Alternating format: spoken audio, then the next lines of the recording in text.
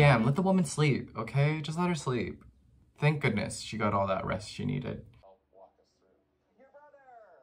No, that would be too easy. Hello. It's gross today. It's really gross. I just got back from the grocery store. Do we want to see my haul? Also rep baggu. We got, I know, don't hate me, but boxed pineapple. I saw that TikTok trend of coconut water and pineapple together. Wanted to try that. Also seemed perfect for, you know, the weather, ATM.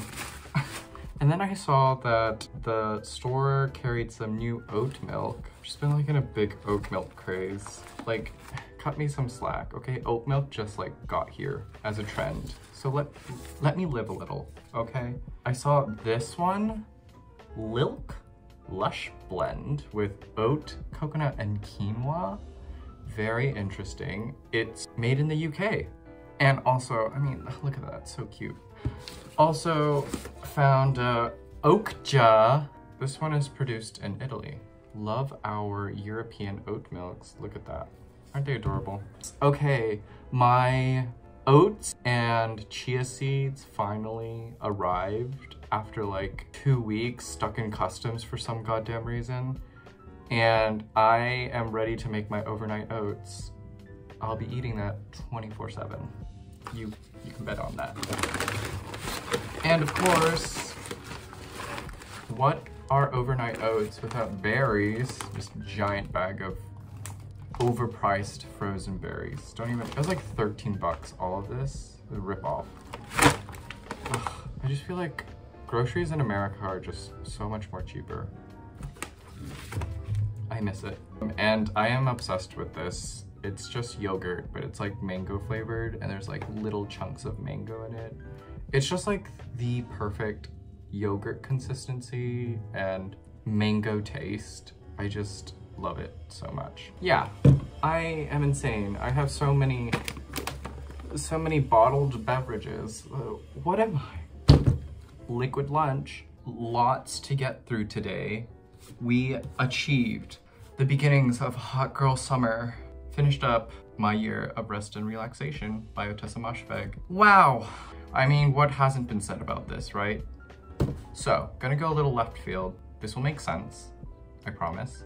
So, I've been watching Seinfeld, and I'm on season 8. You know, I've always just watched an episode here and there on like TBS or what is it, and I just never actually like sat down and watched it from like beginning to end. Also, you couldn't do that during like the early 2000s and whenever the show came out in the 80s and 90s because television, we had no streaming, so very difficult to do. But episode 1 of season 8 has this very different tone to it.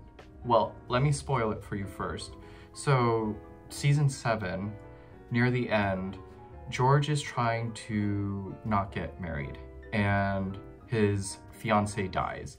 Won't explain how, it's great, it's hilarious. But season 8 begins with the funeral. And this funeral is not taken seriously at all. I think it's like joked around between even the parents, and then Jerry references Star Trek to like ease the parents, and it just becomes like this farce of tragedy, or this space where tragedy doesn't exist. And I think that really speaks to that time period, like late 80s into the 90s and early 2000s, this sort of like gaping hole of mass media apathy, where there was, much like today, a lot of content, but like content that wasn't speaking to anything really. I think the 80s, like 70s, 80s was like a really regressive time for like sexual frustrations. Probably why you see a lot of B-horror titty movies. And the 90s was just sort of empty. When I was watching a lot of, because now I'm at that point where I am obsessed with Otessa and I'm just watching all the interviews, just everything. Or an author that she brought up quite often was Bret Easton Ellis and American Psycho, and sort of this, again, apathy. If anything, that novel is truly just about the artificialness and the obsession over artificialness to the point where we care more about that than everything else in the world. In that like corporate 90s aesthetic. Yeah, I mean, that word just kept on appearing in my head as I was reading My Year of Rest and Relaxation and thinking a lot about the writers that came out of that time period and the work during that time. For example, well, like the first example that comes to mind is The Fuck Up. Arthur Nursarian, published by MTV Books, and yes, MTV put out books for some time, not quite sure if they still do. But just like this, again, sort of this apathy of life, that troubled man-child, and navigating New York. And other novels that do come to mind, I guess, that work within the same vein of sort of like this apathy born from this very specific type of self-loathing humor. I think of like Douglas Coupland, Chuck Klosterman, and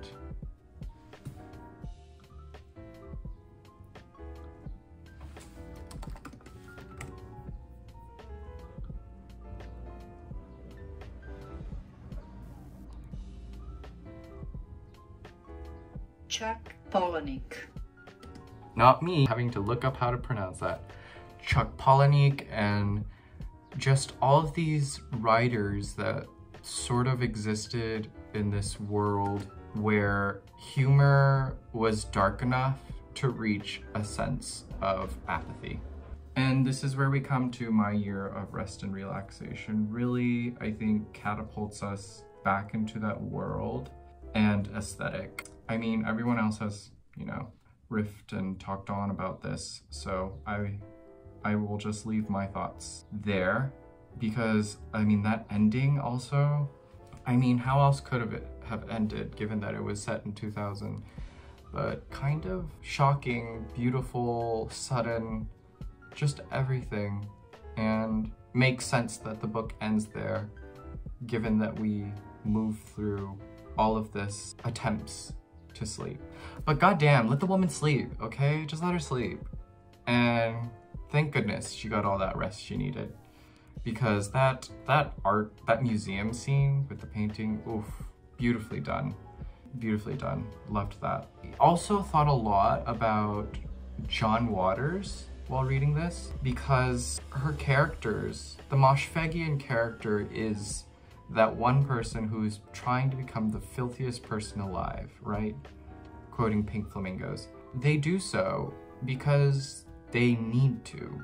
And within that need, there's passion, compassion, and a brutal honesty, and just a sort of like, what's the word I'm looking for? Not work ethic, but just like all the ethics involved, given that some of it might not be ethical for Moshfeghian characters, but just this dire need to become. Reaching that state of becoming is really interesting. Through the body and all of its ugliness, through pharmaceuticals, through the natural state of being, be it sleep, sex, eating, even though it's crackers, just it's beautiful. I mean, you gotta give these characters credit, because I think they're just really, like all of us, just set up in this really exaggerated form.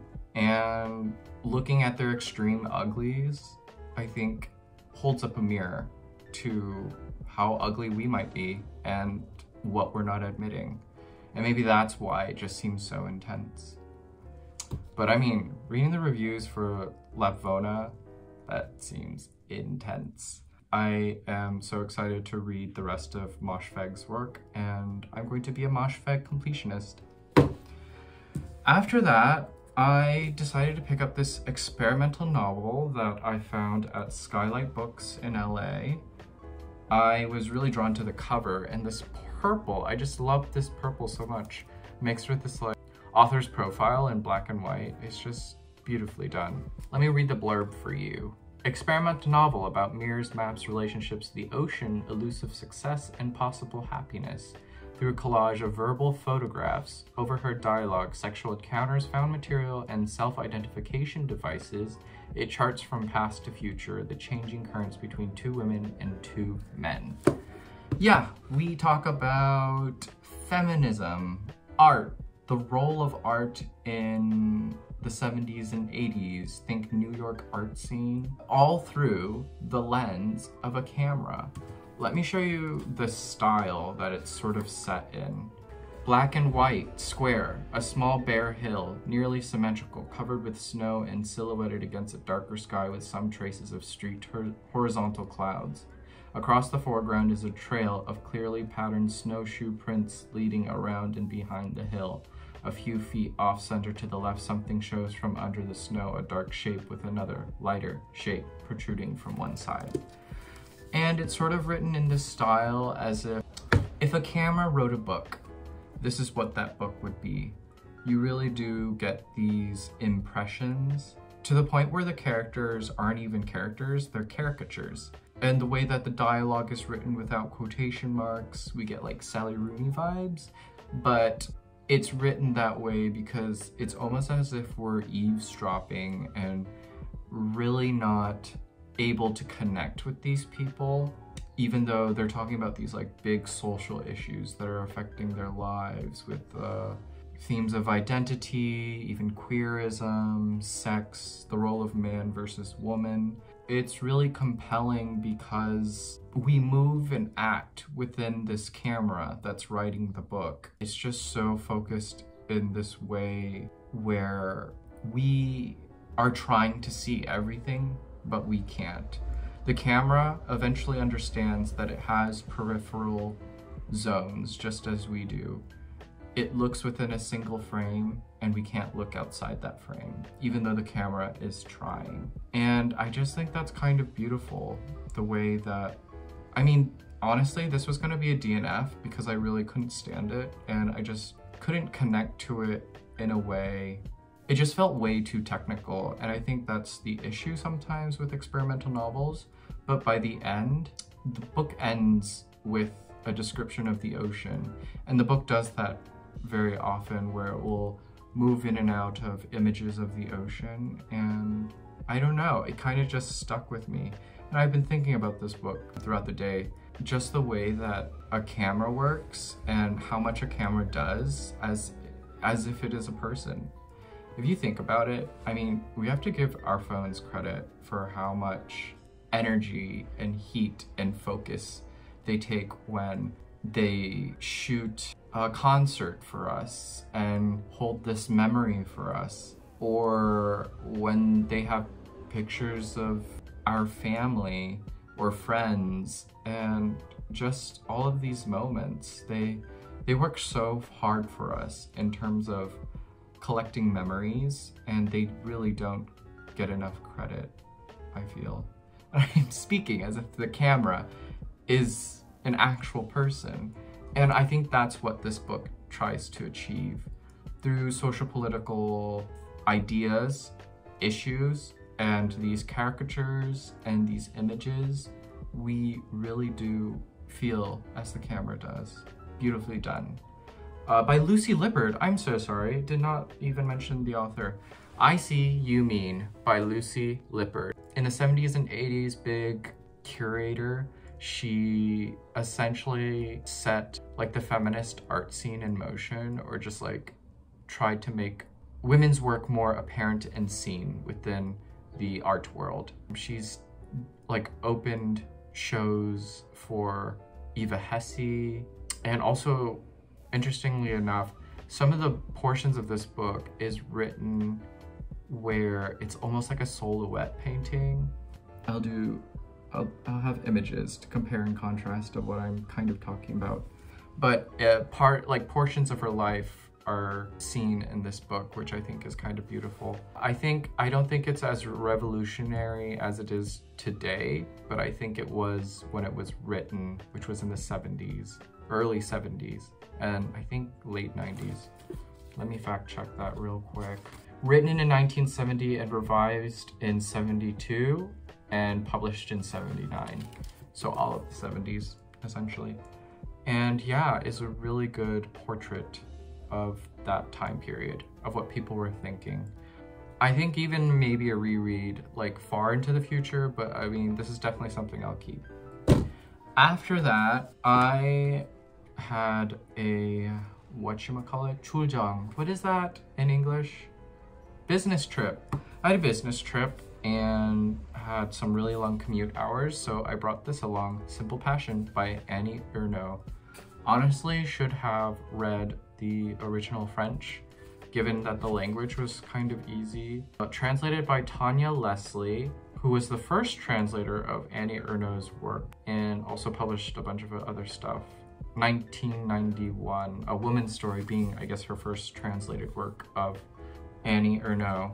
This is, in an almost Nabokovian prose way, attempts to convince us that what she is doing is good. So basis of this recollection, I want to call it, it's not a novel, it's not an essay per se, it's a recollection of the narrator's affair with this foreign worker in Paris. And she is married, she has children, and yeah. But in this sort of like Lolita prose style, through like this beautiful language, we are convinced that what she is doing is good for her. So it works in this interesting way where we are given a bad situation. How is it made good? And can she convince us that it is made good? The language, the voice in this book is very strong, passionate, compassionate. There's just so much eros in this little book, and it means so much that the infidelity sort of fades away and you're focused so much on how this romantic fling has created this immense impression on her to the point where it has changed her life.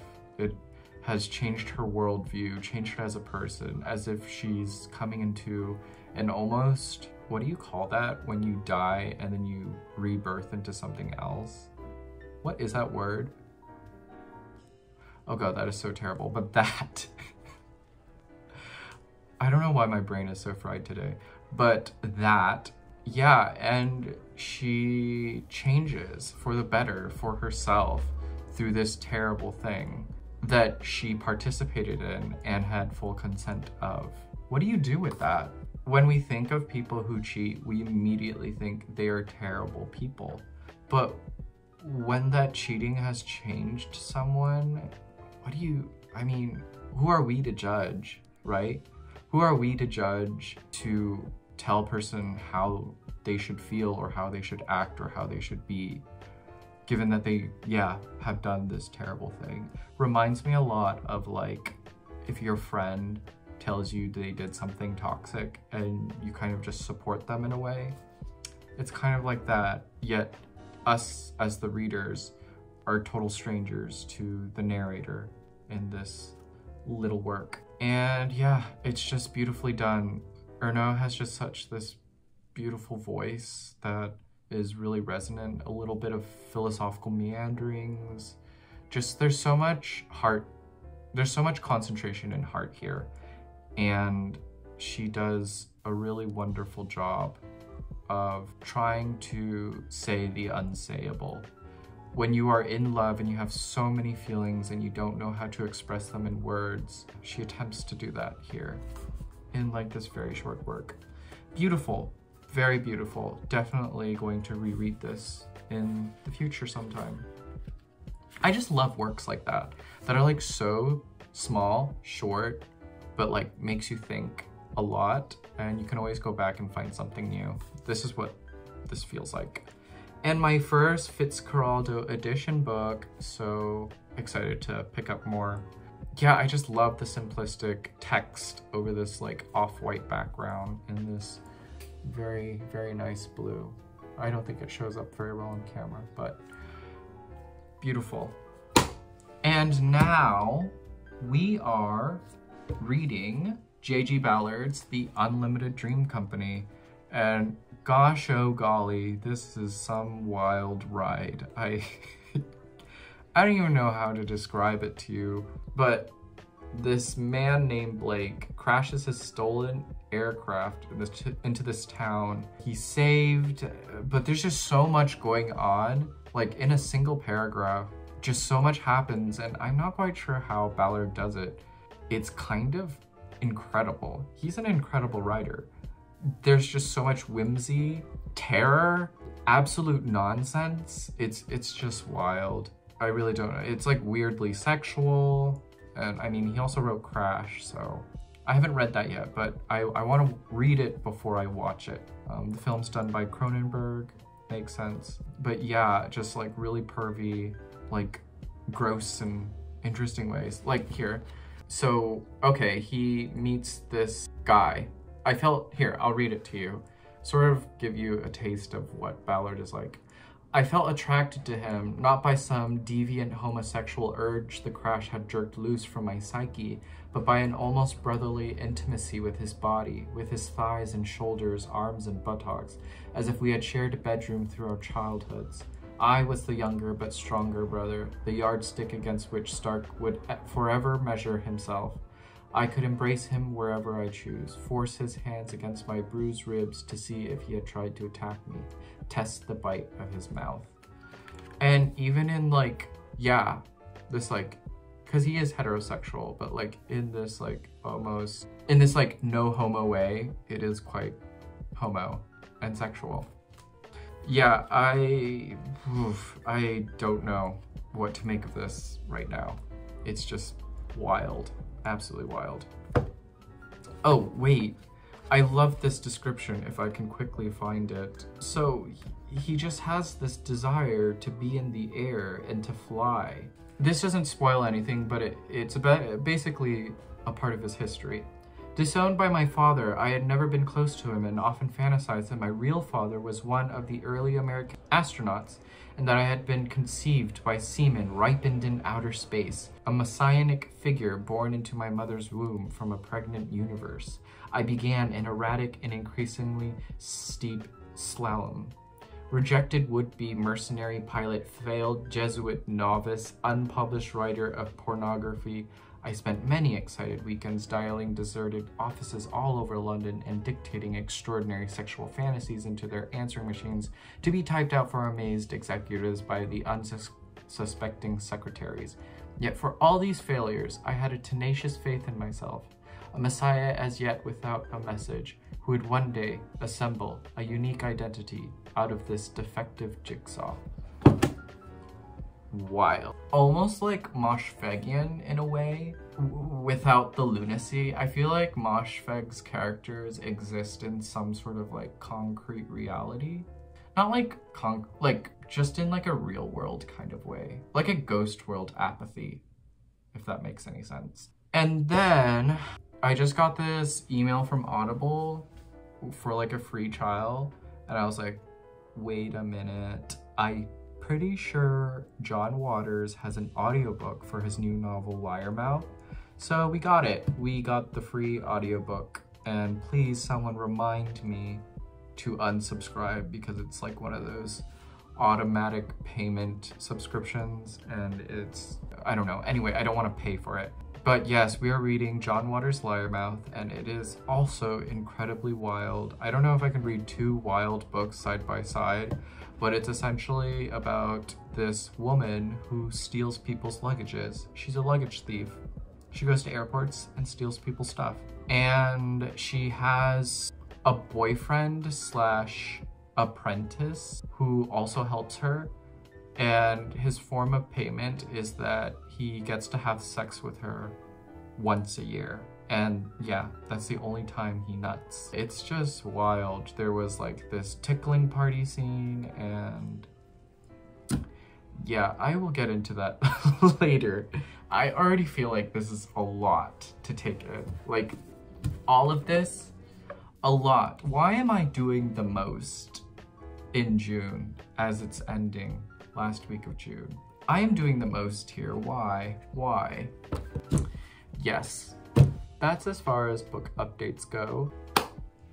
Please tell me what you're reading. I always love hearing about new books, and I really need to get out of the habit of reading kind of what the mainstream world is reading, or just see way too much of it that I actually don't know what other people are reading in their own individual lives, and I'm very curious. So please, anyone out there, tell me what you're reading. Would love to hear it.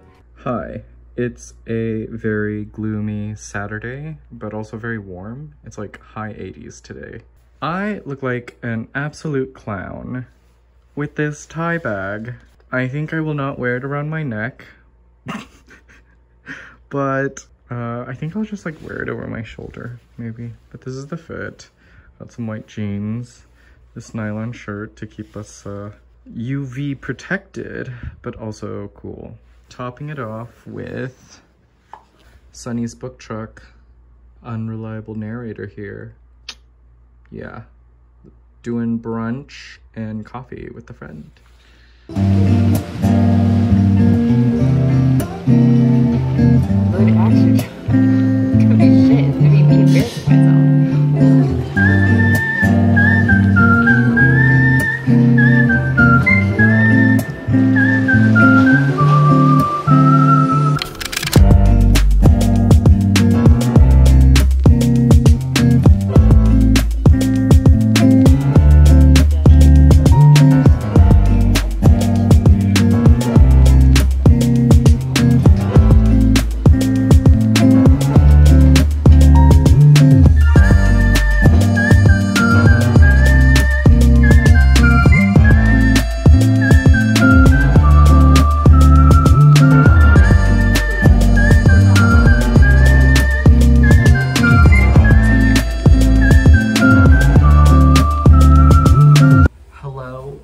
Hello.